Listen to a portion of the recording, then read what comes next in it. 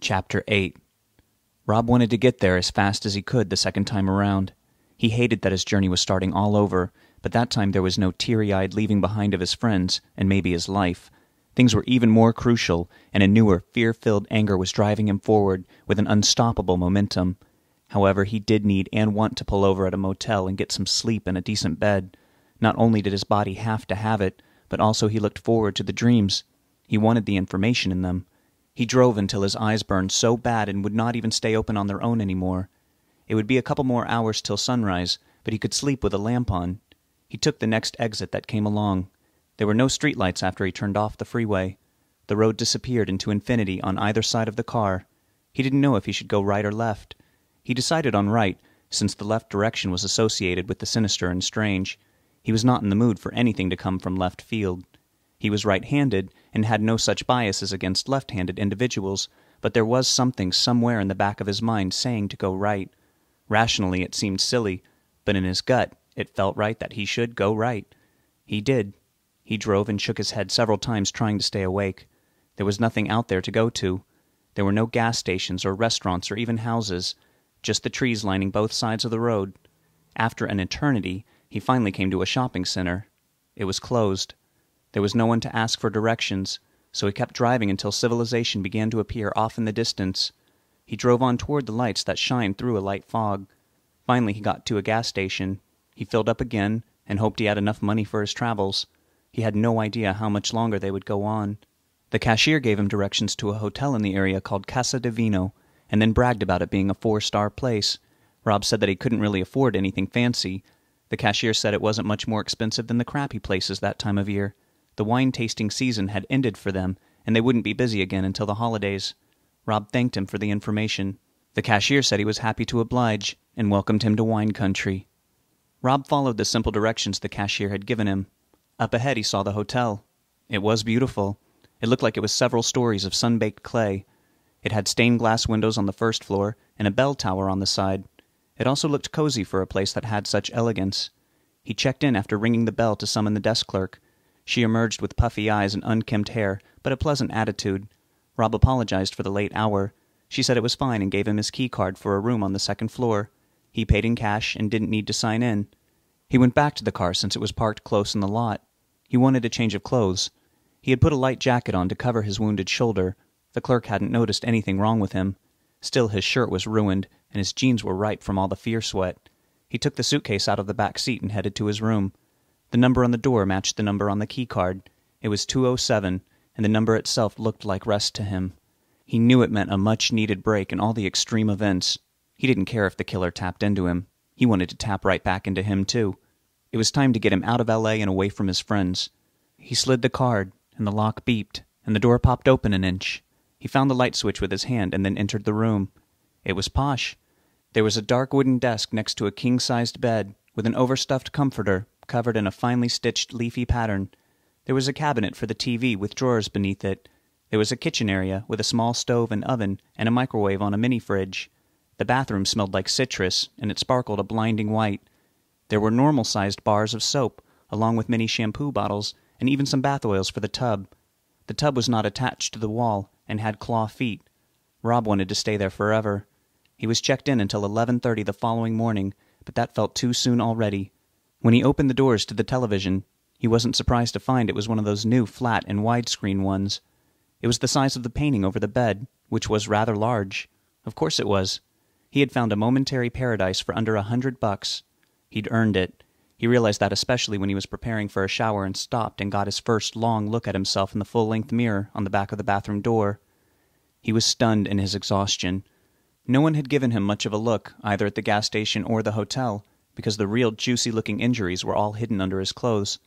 He had a mild cut across his nose, and his right eye was puffing underneath from a slight shiner. He didn't remember getting that. It must have been from when he was thrown into the entertainment center. His shoulder wound looked crispy at the edges. The skin around it looked like it was wilting. It really did need medical attention, that he would not be able to provide it, at least not professionally. He would go to a drugstore the next day and do all he could for it over the counter. His hair hid the tender lumps on the back of his scalp from getting his head slammed into the floor. His ears throbbed from being almost yanked off. His forearms were covered in bruises from the killer's knees pinning them down. The bruise on his ribs that he had gotten from the demon had begun to fade and turn a lighter yellow. It was the injury he kept going back to, though, lightly touching it with his fingertips. He accepted the reality of being violently attacked by the killer. Those wounds made sense. The bruise on his ribs was a lingering, tangible proof of what he still couldn't quite wrap his mind around. He could touch it and still feel a distant pain that was very real. He got in the shower after the water had warmed up and fogged over the mirror. He thought about taking an oil-scented bath. His legs were so tired that he didn't want to stand for too long, and those claw feet could support his weight for him. He was too exhausted to appreciate the luxury of such a thing then. The shower, although it would require him to stand, would be faster and maybe more sanitary than soaking his wounds in bath water. Also, at his level of fatigue, he didn't trust himself not to drift off or pass out and slip below the surface and drown. Shower water pooled in the shoulder wound, and he would turn to drain it out after the water would start to make it ache too much. He could barely even lift that arm anymore. He soaped his body with his good arm, which was only bruised on the inner forearm, and it only hurt when he made a fist. It was a bit of a struggle for him to unscrew the shampoo bottle top, but he wanted to get totally clean. He wanted to wash the day completely off of himself. He skipped the conditioner. It was becoming too much work, and he was clean. The conditioner was more for style and manageability, and such things were not concerning him. He stepped out onto the cool tile floor and gently towel-dried. He patted the wound and bruises dry with extra care.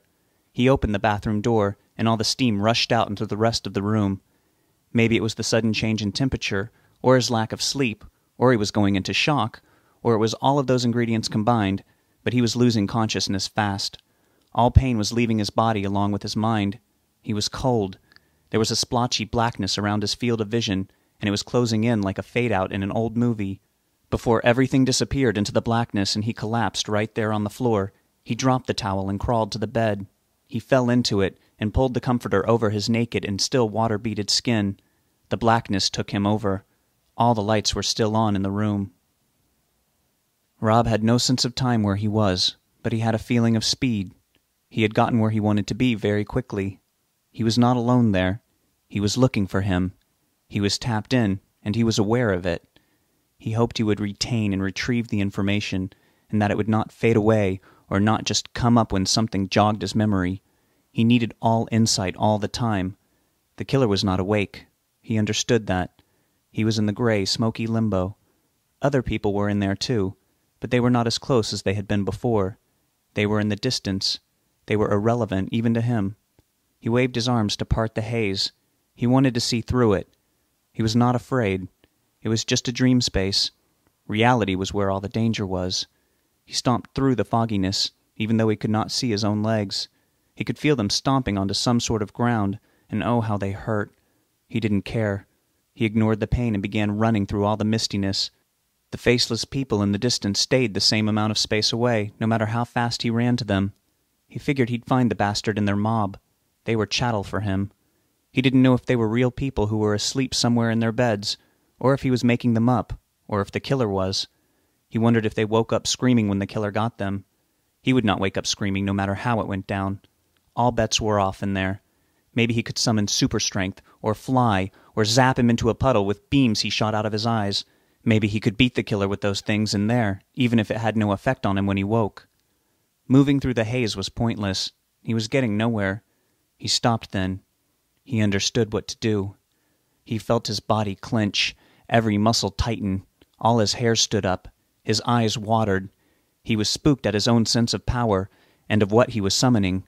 He saw the dry ice ruffling straight ahead. It was being disturbed and was parting as he got closer to him. He pulled at him with all his inner strength. He pulled him up out of the fog and hovered him in midair right in front of him. The killer thrashed helplessly in the clutches of his enemy. "You," Rob said to him. "Fucking little prick," the killer growled. "I am going to beat you down, you worthless motherfucker. I won't let anything stop me next time. Next time, I'll see you dead. Head north for it. You better come for me because I am coming for you." The killer screamed his lion-like roar as Rob focused more and more of his energy. Rob screamed too, as blood began to ooze out of pores all over his own body from the effort. He continued through it. The killer exploded into pieces that burst into smoke and instantly evaporated. The killer's scream still echoed. Rob heard thunder behind him. He turned and saw a horde of the demons coming for him. There were thousands of them, maybe 1,000,000. They were so small in the distance, but they were gaining. He was picked up from behind. One of them had snuck up and grabbed him by the back of his head. It turned his body to face it.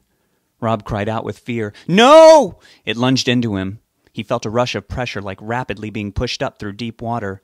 When he hit the surface, he awoke. He heard his own scream fade away.